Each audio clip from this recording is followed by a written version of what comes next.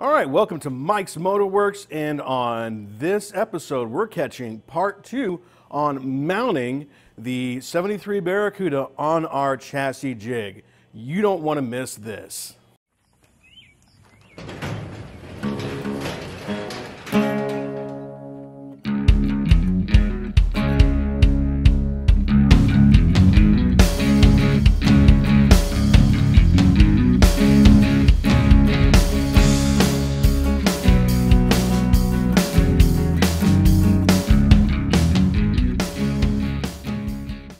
At this point, we already have our square base done for our jig, and you've seen the video on how we got here and what the base design is. Now, today what we're going to focus on is we're going to focus on getting the vehicle onto the jig so that it doesn't twist or distort the body as we start taking off the panels. Again, this is a unibody car.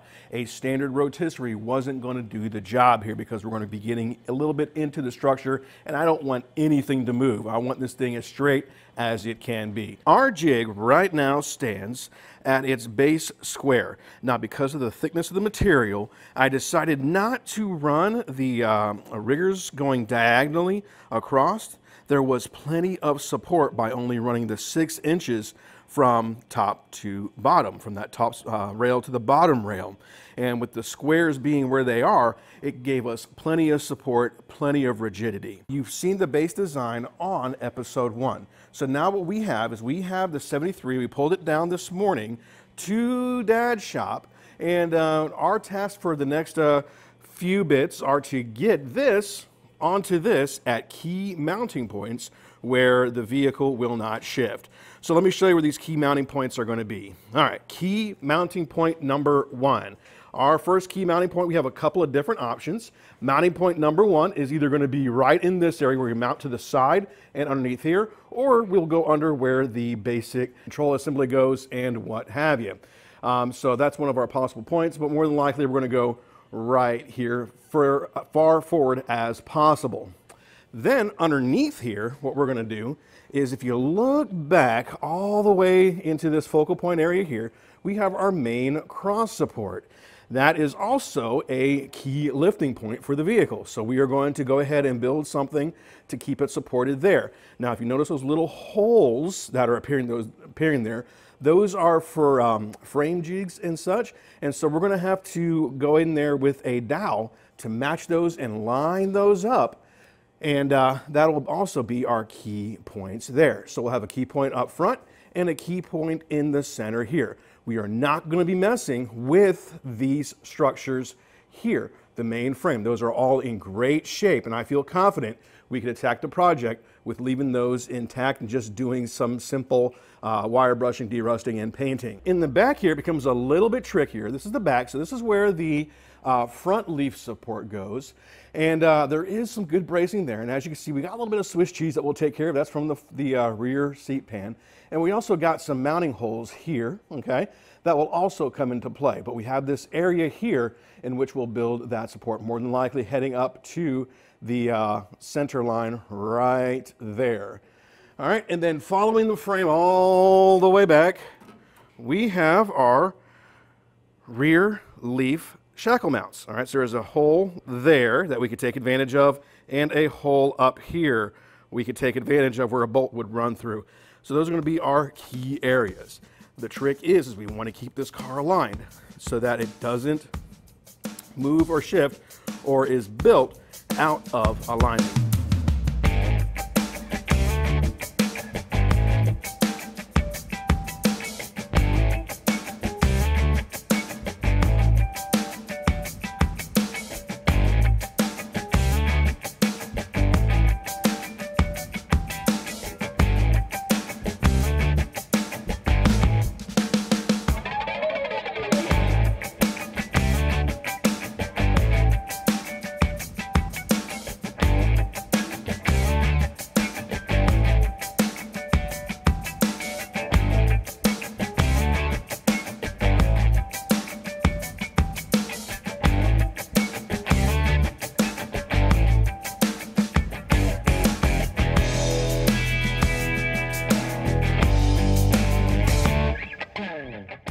Right now, we are getting some more square tube cut, and we've ensured that all 4 sides are level.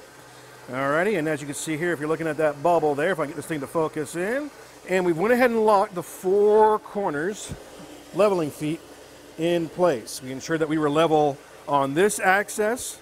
I ensured it was level in the front and on the side. So now we are ready to start mounting. So to put our braces on the back of the car, we have cut this beam, and this is going to go where the rear leaf shackle goes, the last or second to last bolt, right above the bushing back there.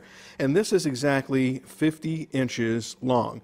And of course, we're going to mount bolt there and bolt here on the sides.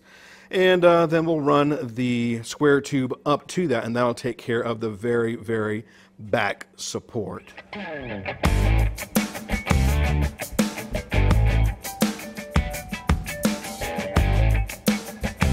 So at this point, we got the rear section in place.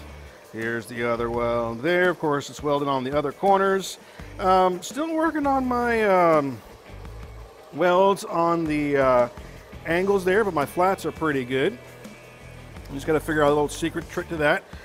But that is now bolted in place, so the rear section is set. Now we got to do the front section, and then we can do the 2 middle supports. So to handle the front support, what we're going to do is we're going to run a bracket using the bumper support holes here. We're going to run a bracket down, and then we're going to run a bar across and then attach those like we did the back. So we're doing the same kind of T structure. So we'll show you what that looks like here in just a second. With our front part in place here, you can see here we ran the bolt through the bumper support to run it across here to kind of make like a little T or pi sign, if you will. And we're just going to run the support bars to the bottom, and that'll take care of the front.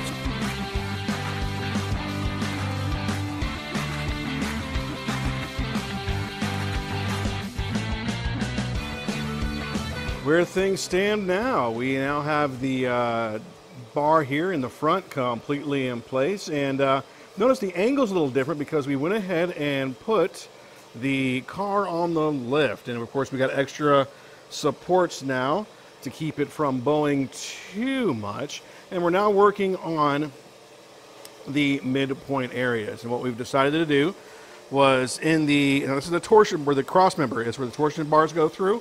So what we'll do is we're going to run a tube between here and here, right, and then downwards, and we're going to run dowels up into our alignment pegs, okay, our alignment holes, and that should help keep things in line there. Looking at the back, and this is right underneath the wheel well here, the rear wheel well, and what we'll do is right in these areas over here, we're going to run basically a bar back to back here, and then down to the jig itself. And the holes, the alignment holes there, are 1 inch round. So we haven't decided if we're going to use round bar or if we're just going to go get a 1 inch wide bolt and nut assembly. We got to figure that part out. But I do have some round bar coming, and of course they'll need to be cleaned up a little bit before we get it all up in there. And there was a little bit of sag, I guess because of time and what have you, which happens as the cars deteriorate. You can see a lot of the structure is gone or what have you. So because of the sag, we're going to have to lift up the other side by about 1/8 of an inch to keep the vehicle square as I start working on it. So as promised, here's a little update on how things are going.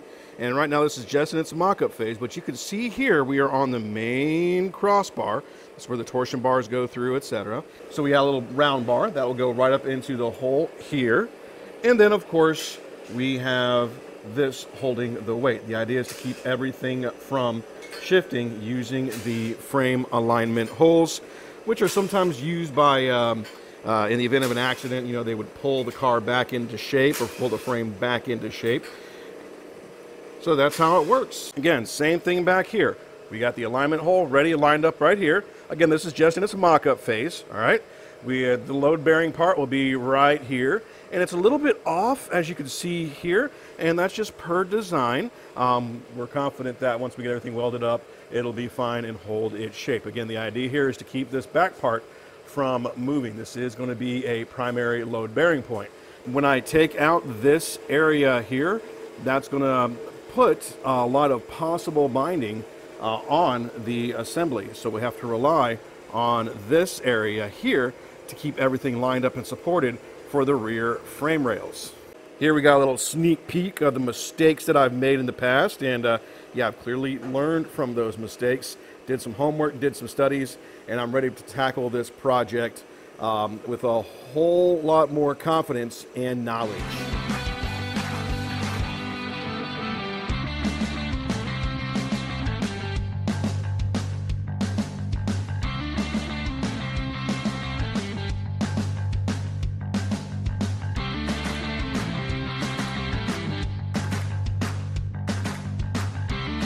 So here's how things turned out. As you can see, we are supported by the rear leaf shackle area.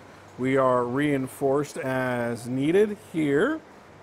We move forward up a little bit, and we can see here that we are welded in place. If I get the light on there, there we go. We are welded in place, and we have our dowel in there, our dowel, and or our pin, if you will. And so those are on there, and yeah, I think my welding improved a little bit as time moved forward. And as you can see here, we are again secured in that hole with that dowel pin, and we are keeping that cross member in place. And then of course up here, a little dip there in my weld there, but hey, that's all right, just fell off track a little bit. We are reinforced, and now that things are pretty much ready, said, and done, and good to go, we're going to give this thing a coat of tractor yellow. It's an oil-based paint to keep this thing from rusting out too much. You know, so for various reasons, we don't want this thing to rust out because we put a lot of time and there's a lot of money invested here. And might be able to use this for the next project, because we do have that 72 that needs some love, and I might go a different direction with that 72 than with the Project Fast Fish here, but as time moves forward, we'll get that figured out, and we'll make that a secondary project. So that is it, ladies and gentlemen. We are good to go. Yeah, the big project can start, and first thing we're going to replace is all the floorboards. So that'll be our next bit that we take on with Project Fast Fish. So if you like what you see, go ahead and click that subscribe button, and check and follow us and keep up to date on the latest here on Mike's Motorworks and on Project Fast Fish.